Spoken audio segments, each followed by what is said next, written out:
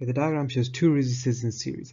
Calculate the potential difference across both resistors and the current through them. The internal resistance is negligible.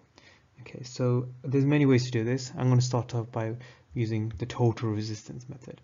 So because these two are in series, I just add up the total resistance, which is 300 ohms. Okay, and then I'm going to use Ohm's law, V equals IR, but I'm going to apply it to the whole circuit as a whole. So total voltage is 6, and the current, I don't know, I'm just going to figure that out. And the total resistance here is 300.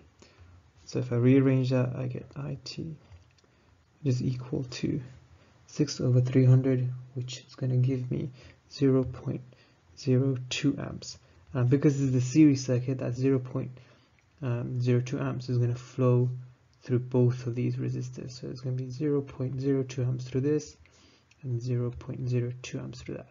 Now I know the current through both, and I also know the resistance. That means I can apply Ohm's law to the individual components.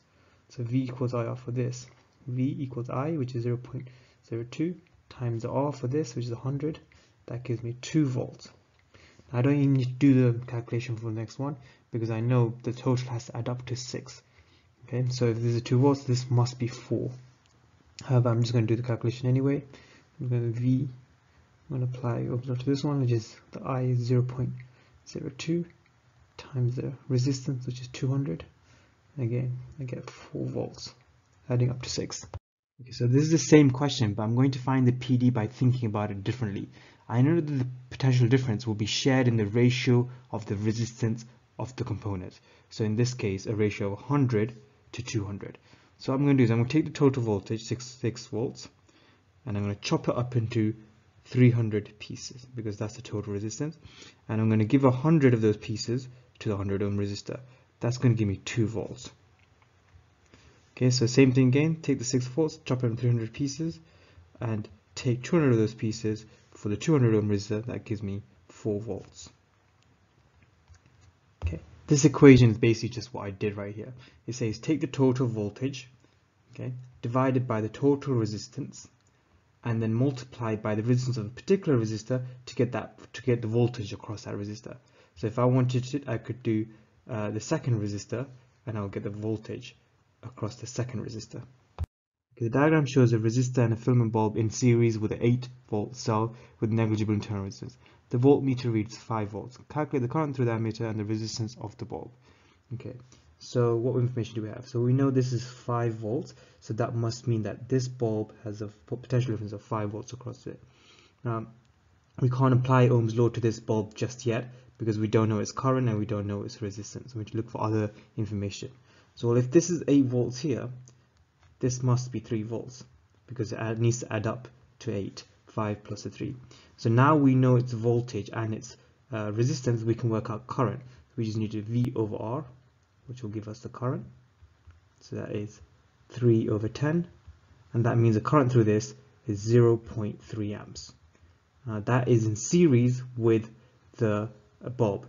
So whatever current goes through the resistor must go through the bulb, because none of it goes down the voltmeter. So if this is now, it's going to have 0.3 amps through this. Okay, now I know 2 things about it. I can work out the third thing, which is the resistance. So if I do V over I can work out the resistance. So V is 5 divided by 0.3 amps, and I get 16.7 ohms. The diagram shows a variable resistor. So that's just a resistor whose resistance we can change, and a fixed resistor in series with a 5.2 volt cell with negligible internal resistance. The voltmeter reads 3 volts and the ammeter reads 0.25 amps. Calculate the resistance of both components. Okay, let's see what we can apply Ohm's law to. So I know that if this is 3 volts here, this must be 2.2 volts, because it needs to add up to 5.2 volts. Okay, what about the current through these? So if the current here is 0.25 amps, that means the current through the whole circuit is 0.25 amps. Okay, so now that we know the current and the voltage across each one, we can just do V divided by I to work out the resistance of this one. So if we apply it for this one, so we get 2.2 divided by 0.25, that gives us 8.8 ohms. And this one here, the current through, so we get V over I again, So V is 3 over 0.25, and that gives us 12 ohms. Describe the effect of increasing the resistance of the variable resistor on the potential difference and the current in the circuit. Okay, so we're increasing the resistance of this. So the first thing I notice is that, well, this one has a fixed resistance. Let's say, for example, that's 10 ohms. That's going to stay as 10 ohms while this one's going up. So total resistance is going to be adding them both up. So total resistance increases. As the total resistance goes up and the total voltage is still the same, that means the current is going to decrease. So current throughout the whole circuit will decrease. What about the potential difference? So I know the potential difference is going to be shared between these two resistors. So if the potential difference, if the resistance of this one goes up, it's going to have to use more of the energy. So that means that the potential difference across this will go up.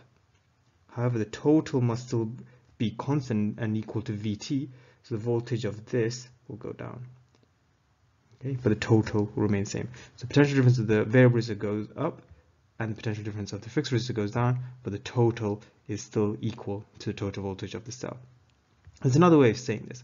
We can just say that the variable resistor will receive a larger fraction or ratio of the total potential difference.